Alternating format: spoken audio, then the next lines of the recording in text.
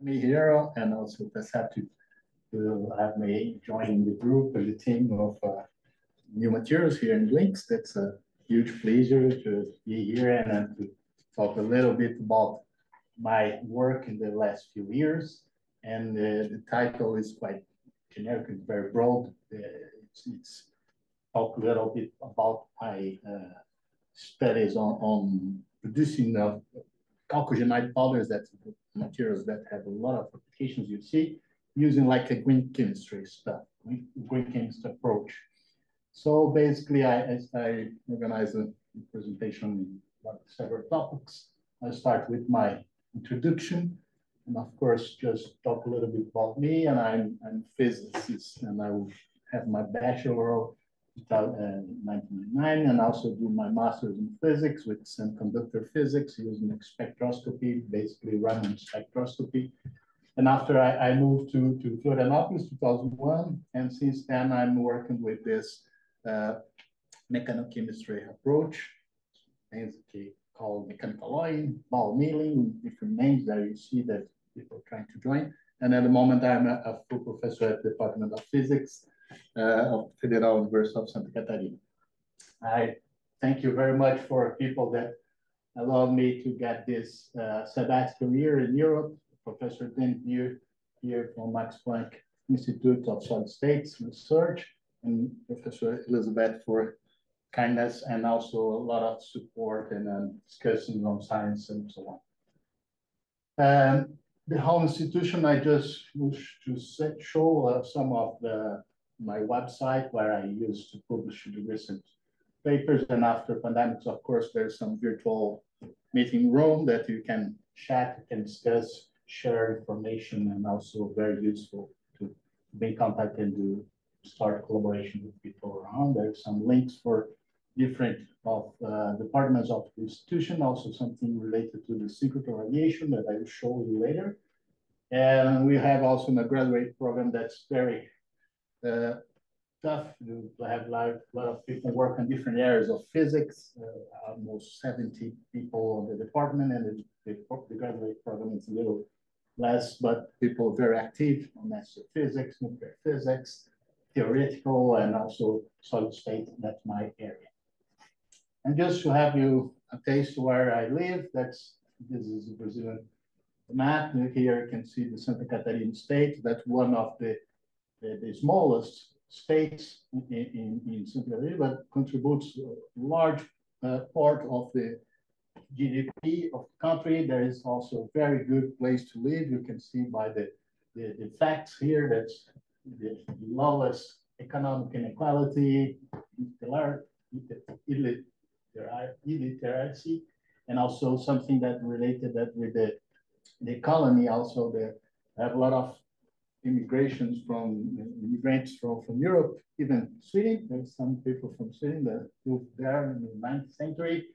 And we have like a very nice places, landscape. You also have some highlands that you can find some cold weather, like some snow sometimes.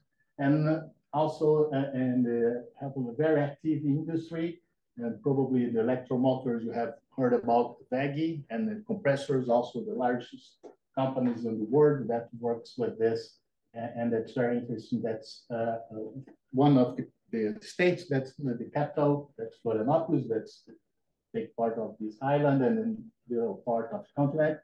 And where the Federal University is hosted, that's something that you have a large number of students, like 32,000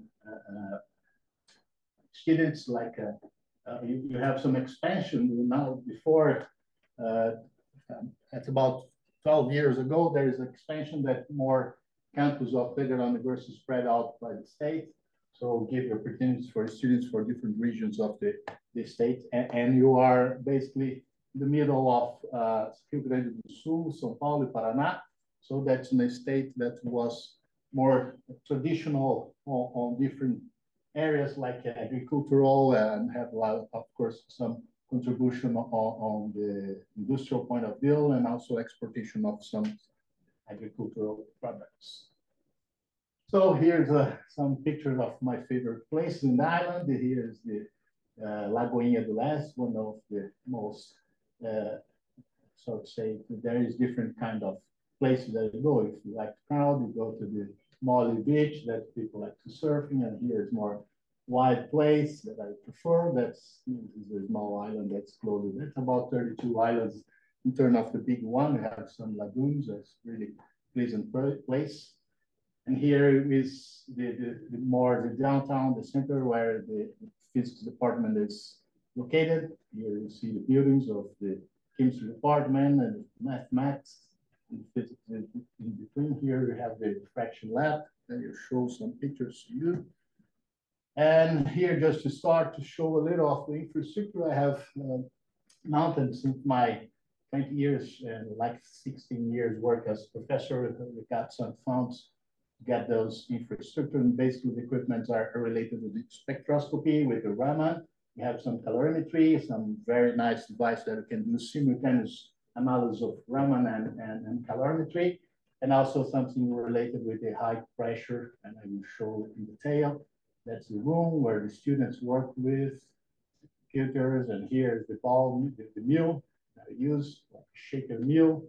Here you can see the small device of the Raman spectroscopy. Here a zoom from the optical microscope nearby the Lincoln DSC. Here you can see some machine to make holes and to prepare the samples to put between those beautiful diamonds that you can see over here. And this is very special tool. I did my PhD in Paris, learning about this high pressure setup and how to perform those kind of high pressure experiments. It's very useful, and in the basis of in physics, you can determine some phase transitions, equation of states, and so on. So I'm supervising this lab. This lab is equipped with the powder diffrasometer. You have a lot of access, a lot of equipment that can do some in situ high temperature up to 100 Celsius degrees. You have also the last and the best thing that I got before pandemics. That's the robotic arm. With this, we worked a lot during all the restrictions to access the lab. That was amazing to have those too, because the students went over there, prepared samples, and I remotely could get some data even during the restrictions of pandemics.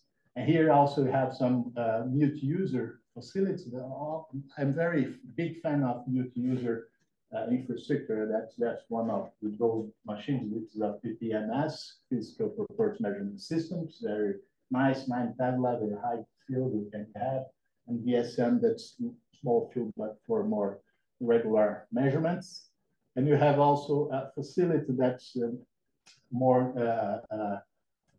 for all people on the university. Is a central lab for microscopy, electronic microscopy. And here you can see about 800 kilometers from Florianópolis. Over here, you can find our synchrotron, our 4th generation machine, 3UV. It's very similar to Max 4. Of course, Max 4 have an extra ring. That's a more sophisticated way to put the electrons on the storage ring. Here you use some booster. And you have also very nice moment to have about 10 beam lines in the 3rd call open to the users. So it's a very good news. And that's one of the reasons I'm here to sharing information and to learn more about the 4th generation machine, since Max 4 was open before, was the pioneer on this. And it's important to say that our synchrotron is inside a bigger project that's National Center of Research on Energy and Materials. That is also composed by some biosciences lab. We have also a renewable materials lab, and also something related with nanotechnology. And we have a lot of calls open at the moment for people that would like to do some on nanoscience using the microscope, the powerful infrastructure that they have over there. That's a very interesting. Here are some pictures of my student that was finished his PhD recently, a couple of years ago. Oops, sorry. The infrastructure is quite, oh, I'm so sorry. So it's quite good. You see some of the detectors, the robot arm that make it possible to change automatically a lot of samples. And that's just to say that's our old source that has our old source that was now turned off because you need more energy to run the new machine, the Sirius, and UVX is the name of the source. He is one of collaborators that work with cement, that one good collaborations. Here is what the new bin line, the EMA. I'm very glad to contribute with all those infrastructure that they have on extreme conditions. I started to write proposals in 2004 to do high pressure on our synchrotron, and nowadays they have like a perfect setup for external conditions with the high magnetic field and a lot of diamond and fuel cells. I'm very glad to promote this facilities because sometimes even people in Brazil doesn't know exactly what you have. Well, the title is mentioning about chalcogenides. If you see, chalcogenides are all the elements of this column, 16, but in general, it's much more used for sulfides and selenides and tellurides, this chalcogenide term. And I'm used to play with some transition metals and then also doing some semiconducting stuff like gallium selenide, gallium telluride, indium selenide, a lot of 3, 6 or say. And recently I tuned my research to explore more some like a bismuth, tellurides and selenides, and antimonium is also one of doping that make possible. And you see soon that's very useful for conditions, best conditions for some thermoelectric applications. And here, just to give you some overview, you see some growing the term of chalcogenides research done in scopes. You see different areas, material science and physics, engineer, the most used in the, but you have also some applications in biochemistry and something on computer science and chemistry also. And you see that's a very, so to say, hot topic at the moment. A lot of people doing work on this kind of materials. And here you see a nice review that was mentioned also, it's quite old, 2017, but mentioned some of materials that we have produced in Federal University of Santa Catarina. And here you saw the list of some applications. You have just basically this paper is mainly focused on sulfides and selenides. You can see some tellurides over here and see the detectors used in synchrotron is very common. You have this cadmium telluride. So here you see thermoelectrics, copper sulfides, and chromium sulfide. There's something also mentioned. Here, there's just some pictures of the setup. This is the mill, you see picture before. It's a kind of shaker mill. That's many different kind of mill that you can do mechanochemistry. And this is the one that I use. You classify this as a high energy shaker mill. And here's basically a picture of the stainless steel jars with the balls. That's also stainless steel. We also put the reactants in some protective atmosphere like argon. But it looks like simple, but if you see, you have about 10 variables to adjust and to test and to play with. That's something very exciting. And here is just something that you can see this running. You have some like a 8 movement of this, and in the manufacturing website, you can see this little move just shown up. So before coming, I have, after pandemic, PhD students, and that's one of the points that I look for. So I come back to the lab and I prepare like 29 samples to come to Europe and have something to play with. That's something that I was not missing too much because go back to the lab, so it's better to advise the students anyway. The main idea is also always to promote some no-equilibrium reactions, and it's very exciting because you can find some new compounds. That's one thing that I'm very glad to see, and my PhD student that was showing up clearly was very happy, and of course worked hard and worked a lot to find new crystalline phase. So this way to make the synthesis is a way that you can find different things that it was not predicted in the phase diagrams. That's really exciting. Of course, there is some little problems on contaminations, oxygen, and also the milling tools with contaminated. But also there's some very exciting things explaining how the reaction is taking, some melting drive route that you can verify, and that's very nice paper here in Nature Materials that show up like some predictions that some materials that was left of this diagonals, that the diagonal correspond to the mill that you have. There's some different kind of mills. You even can project some possible dry melting mechanism that could be happening. Not more evident than the prediction doesn't say that you can have it by hands. But if you use treaters and then specs, if you can see here at treaters, it's much less probable to have this kind of effect. So this Telluride was used as prototype to test this mechanism, this theory. And that's very exciting, something that I put on. So extra motivations here, as I said, there's something that you can explore extreme conditions, also to verify if these materials are stable or if the phase transitions are the same as you have on bulk materials or on films, on different kind of forms of the materials, these Tellurides, for example, that I'm exploring now. So you can do this also using temperature and the technological applications. I mentioned a lot from thermoelectrics, but you see later on that you can use these as sensors on electrochemistry and something very exciting in collaboration with my colleagues on the chemistry department. So talk about application. I like to show this and then to show how the nanomaterials can match nanoparticles and nanotubes, and super materials can match us in the area of functional materials. And there's also this triangles, this tetraedrons.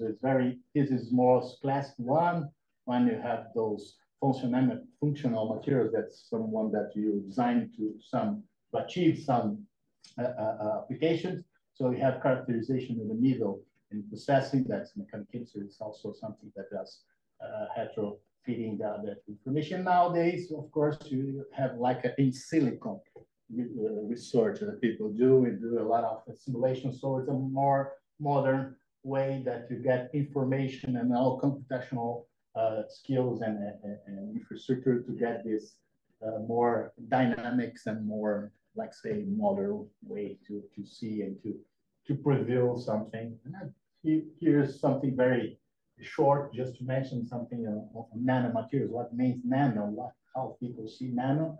Of course, there is something related that one of the mentions of the material list have something about 100 nanometers. But I like this definition that nanomaterials have different properties compared with large particles. So see, this is most on the sense, on the view of the functional materials, on the application, on engineer point of view. There is something on the European Union Observatory defines. I like to use this also. That's Gleiser first proposed this. That's this black solid circles represent the nanocrystalline domains. And here you have like something more or less like bulk crystalline behavior. You have these empty circles is the interfacial component. They call this interfacial, and here you can see some electron diffraction, here high resolution image that propose that these borders, these interfaces are quite complicated. And here is some illustration that this solid or more dark circles could give you for X-ray diffraction, like some Bragg peaks, very sharp or more or less sharp Bragg peaks, depends on the size of the crystalline domain.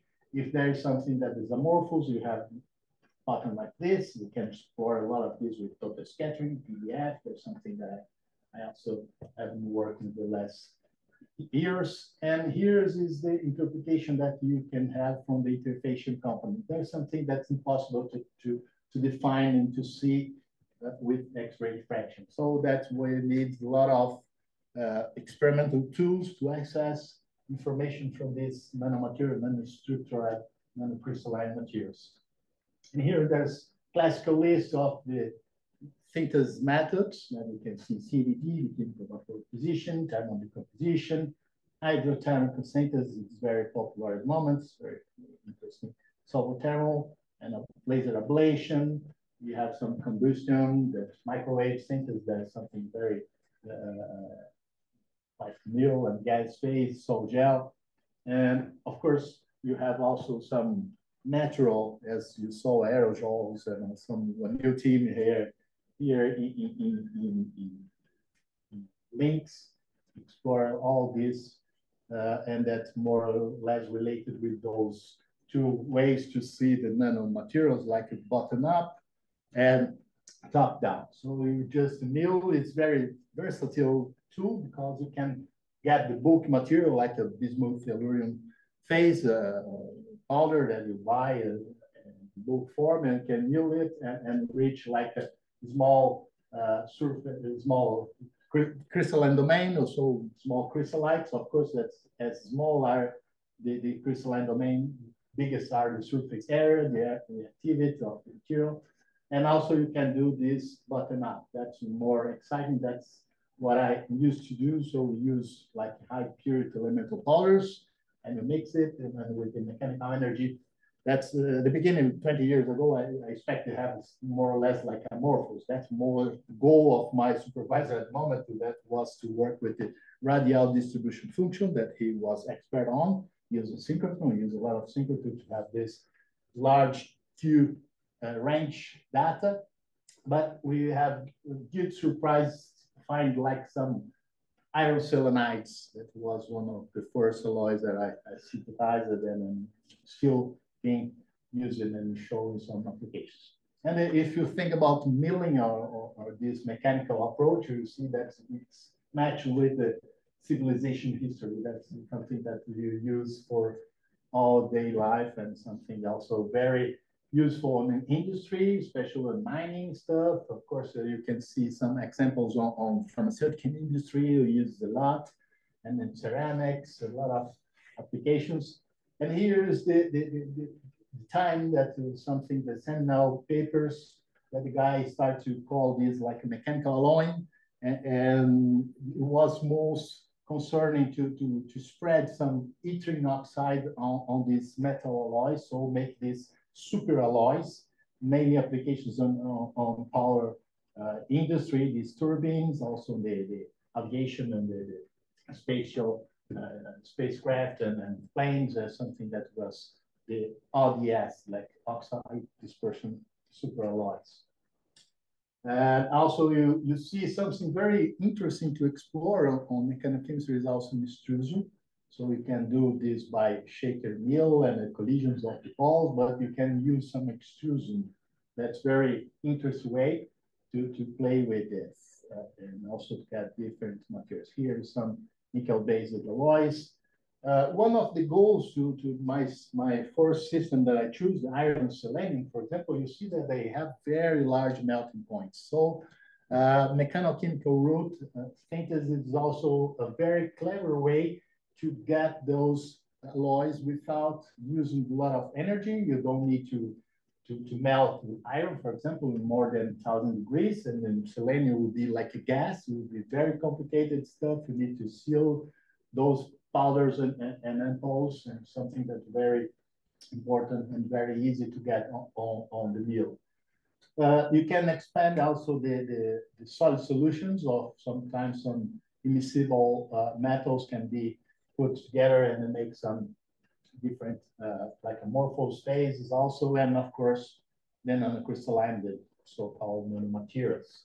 So mechanical alloying is in fact mechanochemistry. So there's a, the terminology on the literature, you see there's something very not confusing, but there's a different ways, and even recent papers trying to put all together and to show that they also engineer, I like to say, the tribal chemistry, the chemistry of the surface, also related with a lot of this mechanical process.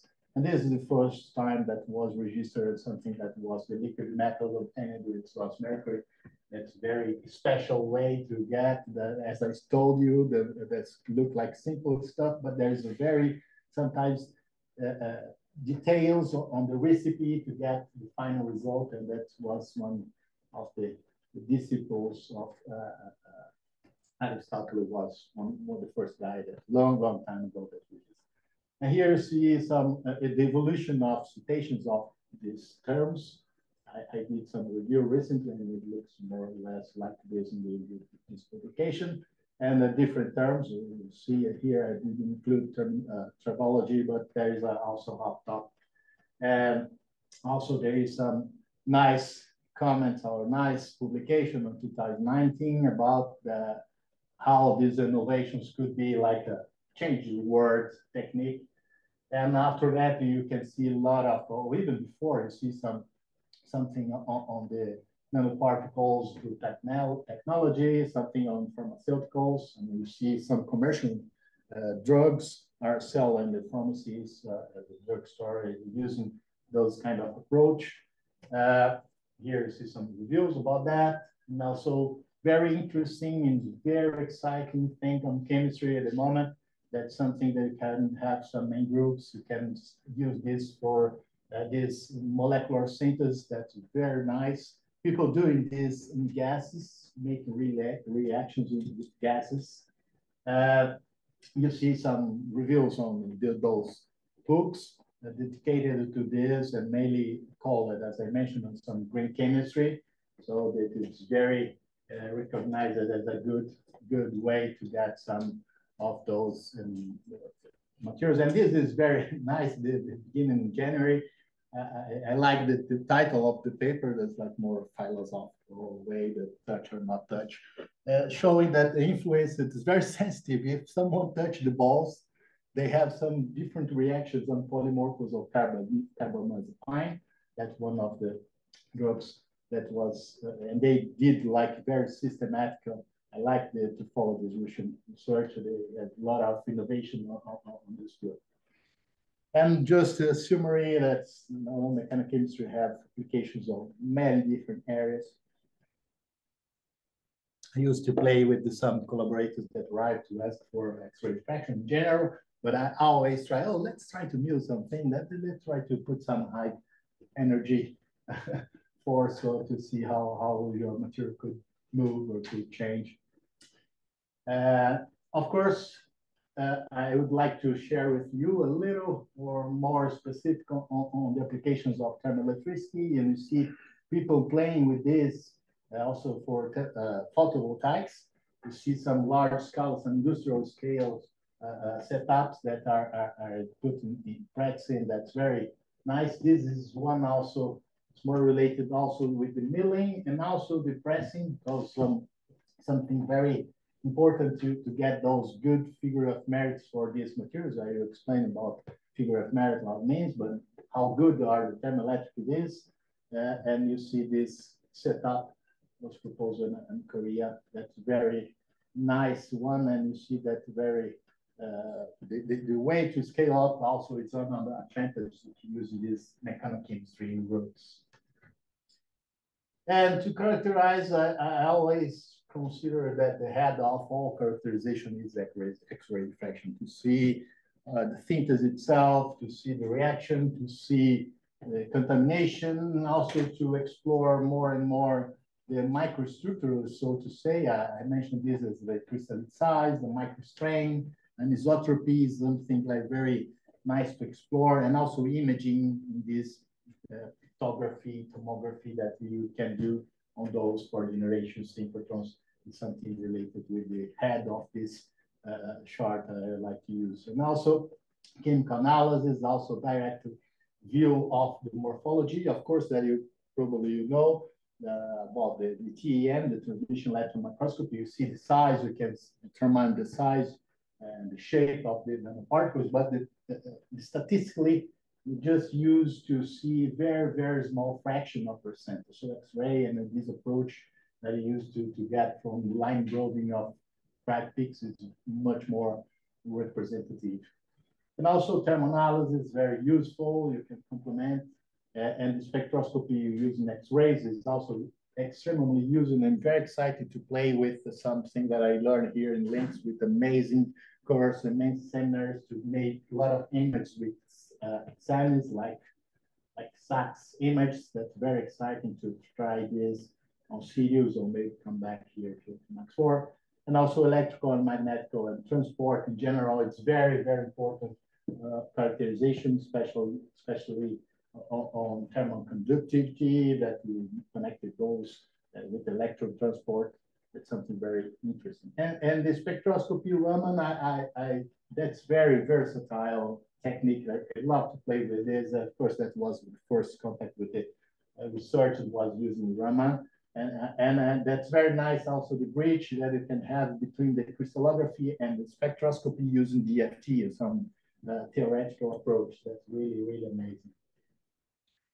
And here just a schematic is showing like a polyrefractogram. So we have the intensity, the angle, and if you have some large crystalline domains, you have sharp peaks. If you have small crystalline domains, you have broad peaks. And if between, you have probably some contributions on the background.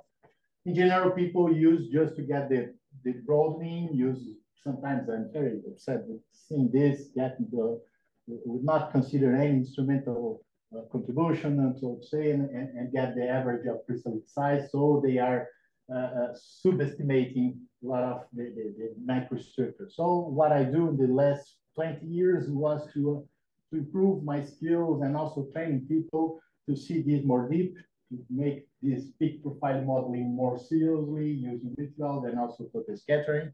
And for this, mainly total scattering is synchrotron is mandatory and very important. That's why also I'm here, and very glad also to start to look this with some neutron data. I mentioned something that's very happy to be here at the moment, at the right place, right moment. And just to, I don't know how long I take, but I start to show some of the results.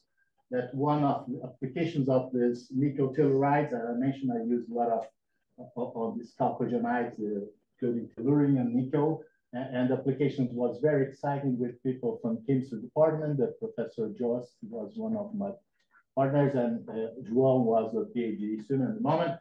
So you produce very cheap and very easy way to determine some molecules, some biomolecules, and then also very exciting to play with those. That's Santa Catarina plays industrial, wines, and also wines. That's some easy way to. And this work is also very interesting. Was one of the seminal works used also nickel tellurides. You have this simultaneous electrochemical detection of these two biomolecules is very, very important on biomedicine and a lot of diagnosis and also to control a lot of things. And instead of applications, you also always looking for the morphology, the microstructure, also some magnetic behavior of these materials, and to try to understand the mechanism that drive this nice behavior of this very cheap and very easy way to prepare these sensors. And here is, as I mentioned, the iron selenide was the first 2002. Let's look at that. That was my first paper production on my PhD.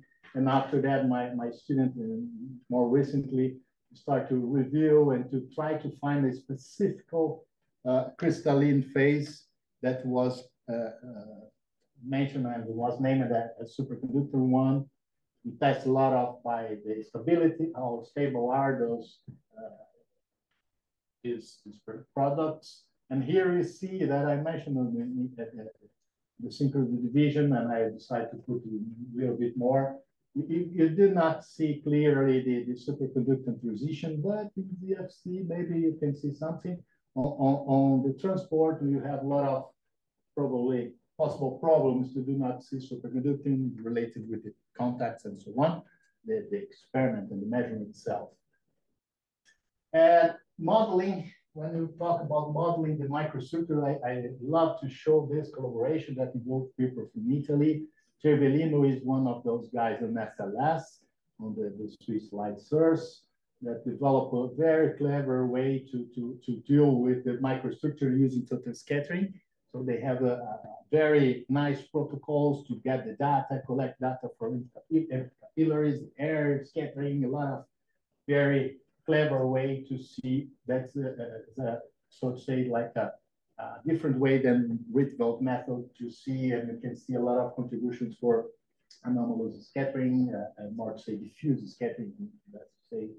And this system, special iron tellurium, you see that you find here, and maybe the phase diagram shows that you have no rich iron phase revealed on the phase diagram. And the compound you will discover, so to say, is more on this region. That's like there's some reporting made doubt that show that could be a very rich iron telluride phase, but it's not reliable. And here we did a lot of measurements using different and tuning the composition very carefully, and also do the microstructural characterization, considering this microstrain in a way that you can see some isotropic effect. Here you see that's a lot of misfitting in high angle, high Q Bragg peaks. If you put unstrained, it's even worse.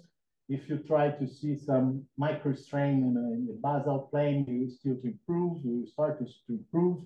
And if you include some in the basal micro strain, and you see some anisotropy on the micro strain. So that's one of the most efforts to do the microstructural characterization, use the Debussy approach. That's Federica was in Denmark at the time, at Campos University. So she did an amazing job on this characterization. And also you complement, as I mentioned, you have access to do some high temperature in situ X-ray diffraction measurements, and you did that at the lab, at the UFSC department. Also, you did that at Synchrotron, the UVX source at the time. So you propose also some phase transitions for this nil phase. So that's one of the contributions that I like to show. This guy is one of the bright students I have. He did his master with me, and now he's here in Europe, in Italy. And he was very dedicated to show and to learn much more on instrument, how the instrumentation can influence on the data. So you see different source, the detector, the sample, and the optics, the different detectors. If you add monochromator, how to play with this. We have here a typical pattern. And here you have this way to see the peak profile more deeply. And you have like a lot of convolution of different equations or different formulas to deal with those source emission, instrument profile. Of course, that you want to see about you want to learn about the sample itself, but you need to understand how the experiment is done. So I love instrumentation. I see a lot of physics behind this, and that's why I like to play with the students. Marcelo prepared this just to show how convolution of two different, we have like a hat, very popular kind of convolution used, and also something with the exponential decay. And there is some very popular way to call this is the fundamental parameters approach. That includes most, here you can see graphically or more visual approach of this contribution of the source. Here's the contributions for the instrument itself, the hat. You can see more or less the finite X-ray source with. You can see some contributions for the optics. Here you can play with the tube tails. If you have some standard measurements and you see the tail, the big profile, you see exactly something like this, some shoulder, a very flat shoulder. That's very interesting. You can model all this.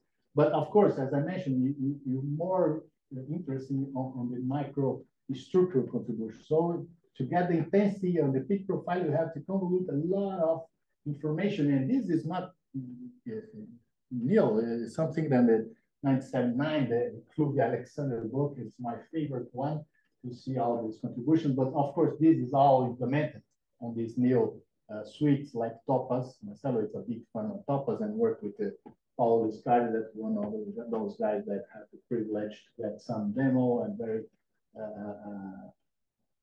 update versions of Topaz. And here a little bit of the system that Marcel worked with. It's more transition metal like cobalt and tellurium. He explored the beta phase. He also very dedicated to analyze the influence of knife. You have no knife, you have a lot of air scattering. It's very difficult to identify some impurities like even the iron. The iron comes from the milling tools.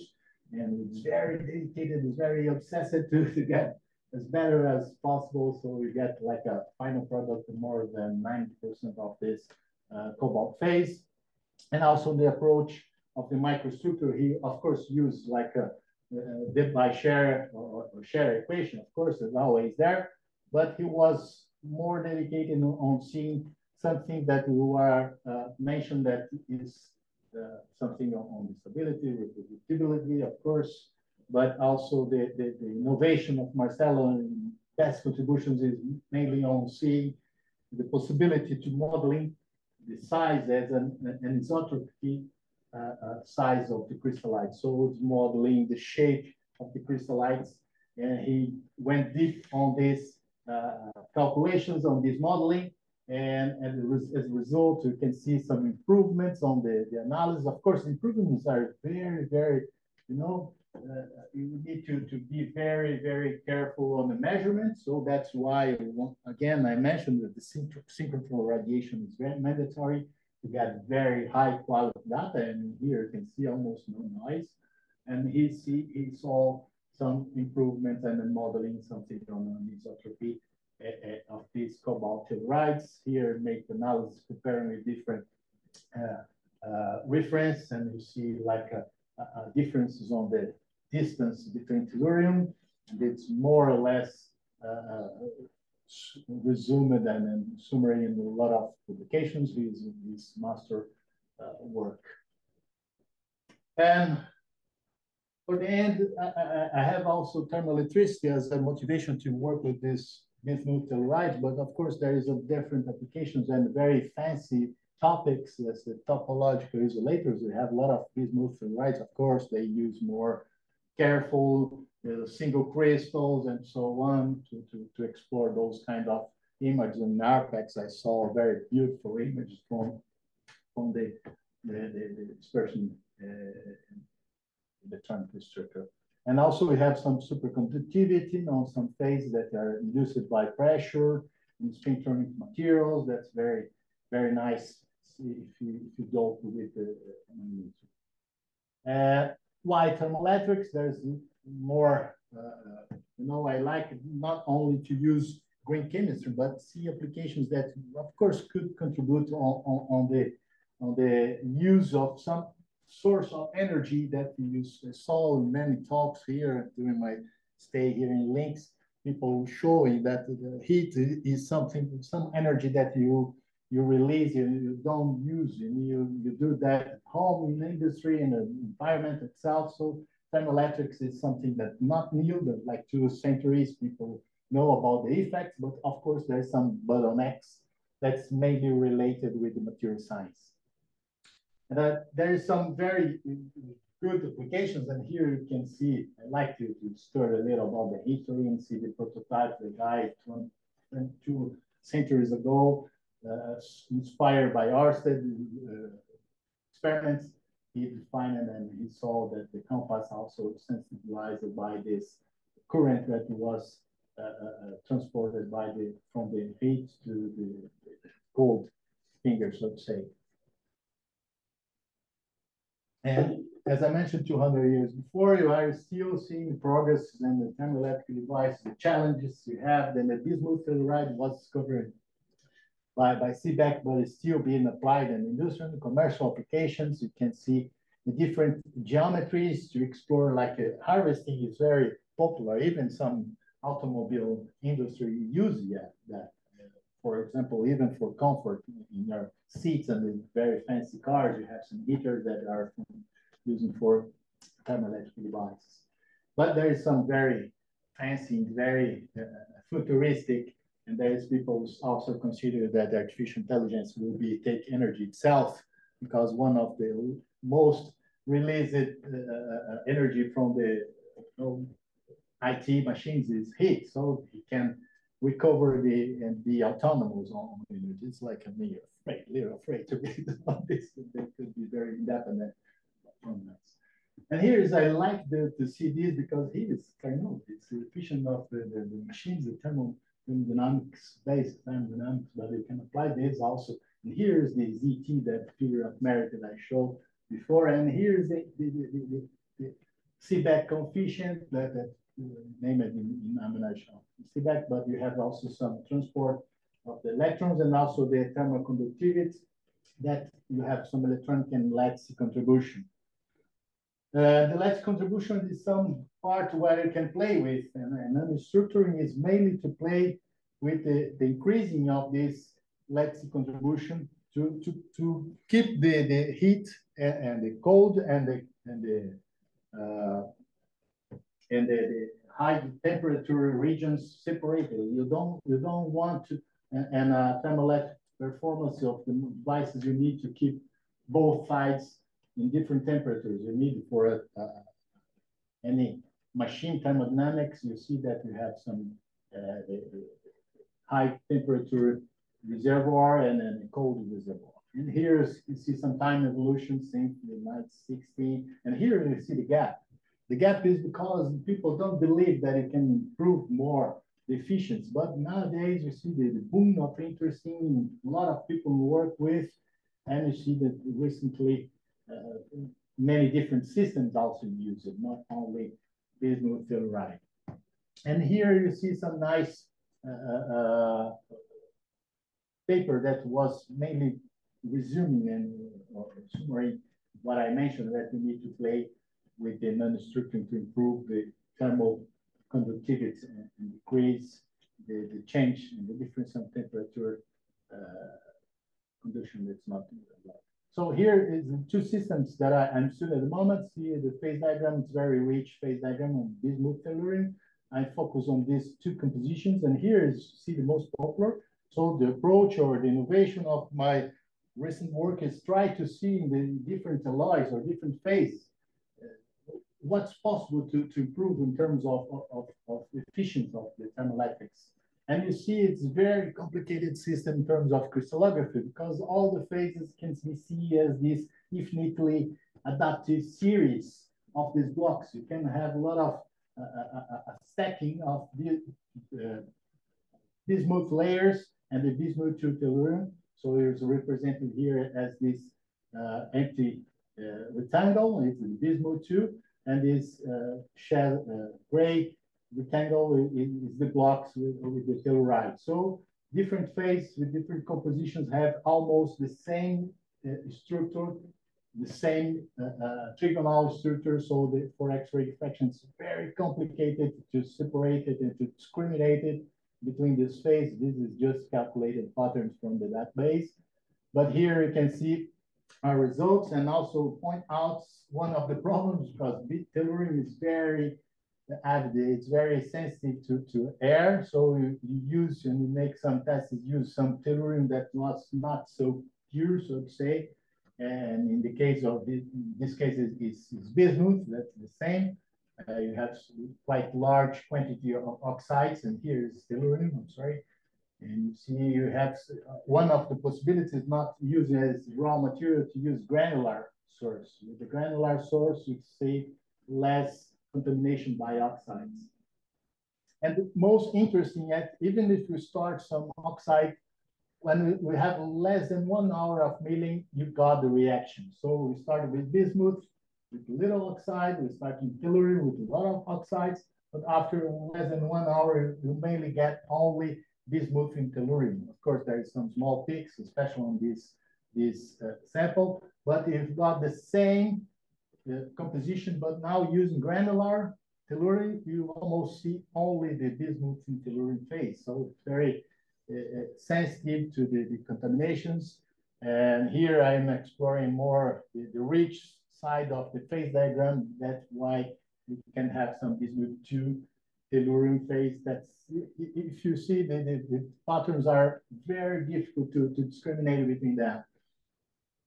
And just to show you a little bit how my samples look like, especially because the title I mentioned about the simple are powders, but you can see huge particles in the CM. You can do this chemical analysis. You see, of course, a little contamination of oxygen. You see some contamination from iron that sometimes it's more specific in some grains. That's something that's very interesting. And also the shape of the more close, looking more close together with this. This is something that I expected, something that's very agglomerated with some nanodomains, of course.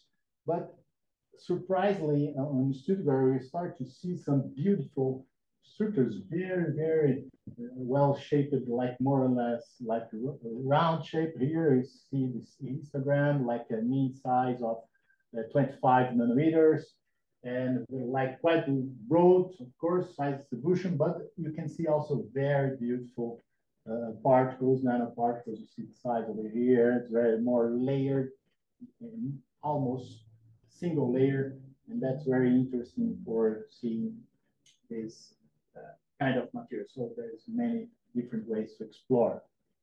About perspectives, recently, very soon you have some this real-time measurements. That he the picture of a mill that's in the SRF, that's 2010, Watt Mountain, and to follow in real time the reaction. Here is a different setup you can see in SLS, and you can also use different ways to explore and to reach and to follow the chemical reactions with X-rays. And here is our proposal that was inspired on this paper. You can see for hard materials that you need also the bill in the beamline. You need, of course, a lot of flux, hard X-rays in my case, and you need some windows in the vessels. The vessels are cut here to allow the X-ray bypass. And here are some adaptations of the mill that you have at the Debye. There is some nice calculations on this paper showing the influence even of the shape of the arms of the shakers. Are very nice. And Claudia was my collaborator. I'm very glad to have access to his setup, her setup, and her development on this. And now you see for these hard materials, it's mandatory to have this metal ring. So soon we will go. Marcelo will join me. Paul Scadi also giving support, and of course for the data analysis before will be very important. Okay, I take long. I don't know how long I talk about, what time is it. Anyway, I have some new perspectives that I'm very excited with the news and listening from Brazil. We have like in July, we got announced something that will put some money on multi-propulsion reactor. We have some project that's quite a long time ago, like 15 years ago, and recently with this government changing, we have a lot of good news coming from Brazil, and you have this related with these investments on science and technology. And it's in here you can see that Sirius, our synchrotron, that was miracle that during pandemics, all the crisis, the political crisis, the guys was managing the budget for Sirius. It was open, and now we will have a little more input to put more beamlines accessible to the users. And here you see collaborations. You know, Argentina, it's not also in a good moment in the economy, but they are inaugurating some reactor that will be more or less like our 30 megawatts open pool reactor that will be open in Argentina, and there's some collaboration that will be done. And here are some, you see how long the project are running for. And our reactor is multi-propulsion mainly because the isotopes. And for medicine, Brazil is very dependent to import all those very expensive raw materials to do diagnosis. So one of the proposals of the reactor, our reactor, is to implement this. And at the moment, we have only this budget to make some, to put the project on the paper, like that. And here, more recently, they got even the plan, the place where they would like to put the lab. And you see here the synchrotrons, about 135 kilometers from São Paulo State, here Florianópolis.